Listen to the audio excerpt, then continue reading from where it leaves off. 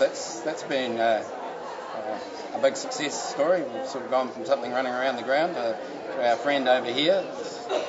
Yeah, indeed. I understand that you've been very instrumental in the rook control program, and perhaps you might like to tell us the sort of numbers we had, and however many years ago that was, and where they're at today, and I believe you've had a few adventures hanging underneath helicopters and things. Yeah, it's been a very interesting program. The Rooks in New Zealand, it was 1870s. They were introduced into New Zealand by the Acclimatisation Society.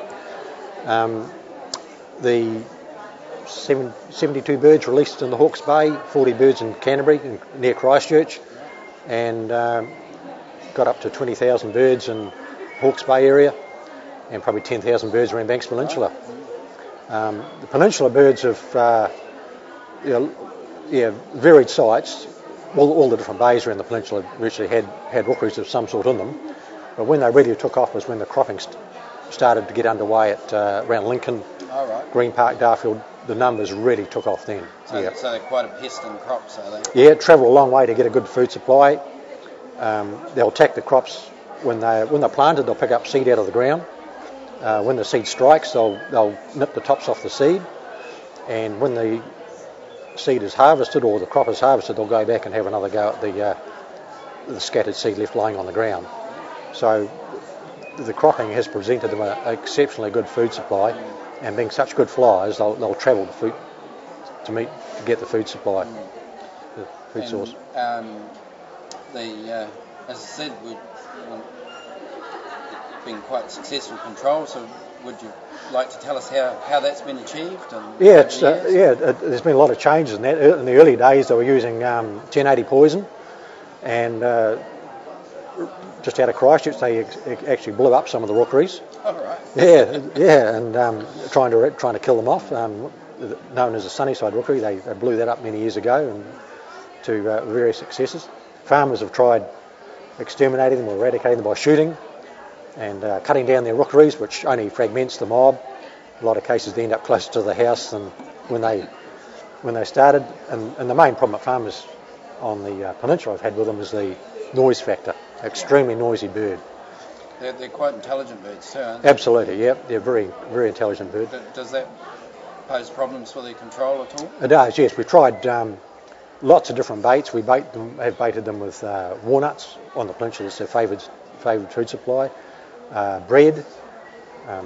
We've used macaroni. We cooked macaroni and used that as a bait there for and that was the main success on Banks Peninsula. They worked exceptionally well. Must have been Italian rooks. Yeah, must have been. Yeah, yes, indeed. When it's cooked up and put on the ground, I think it looks like grass scrub. So they got onto it. So it worked really well. So we've tried different baits for them, and the main method we now have of exterminating the rooks is, and it's used throughout New Zealand. We've made up or developed a bait that can be put in the nest by a extruded bait gun, right, and get a person on a strap underneath the helicopter, and the bait is put into the nest when the rook is nesting, when the chicks are in the nest, which works extremely well. It's only kills the rook, and no other birds have contact with the poison. The poison is called DRC 1339. It's a starling side, so it doesn't kill other birds or other animals, and the dead bird is not a problem to hawks and things predating on the carcass. So we don't carry on killing other things. There's no secondary kill using DRC 1339. Right. And how many sort of rookeries are around now? I've heard a story that there's perhaps only male birds left. Is that right? Yes, and that's right, Rob. What we found with the tree baiting was it is biased towards the female bird because she's sitting on the chicks and the eggs more than the male. And in the Canterbury area, we haven't had a mating pair of birds for probably 5 years now. 5 years. Yeah, and we believe that all the birds we have are males, and we're looking at probably 12 birds in the Canterbury region now. Right. So we're looking at extermination by 2011. That is the plan. That sounds excellent. So, yeah. So how many years has it taken us to get from those 10,000 birds to these few old bachelors flying around a bit upset? Yeah. 1980 we had big numbers of birds on the peninsula, and we tried baiting with various baits, and we couldn't get them on baits at all, and the population was increasing.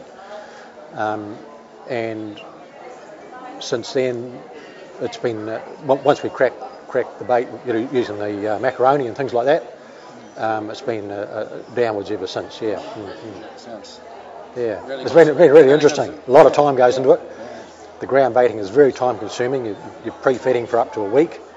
And the day you put the poison out, that's the day the farmer does something, shifts a few sheep in the paddock, and they all go, and you never see them for another month, and very frustrating work. But it's, and again, that's where the helicopter work has come to its own, because we know the birds where they are, and they're going to be there for the next month. So, interesting thing that's been carried out in New Zealand is New Zealand has been the only country where we've done a census of birds. It's carried out first week of October, and it's done throughout New Zealand.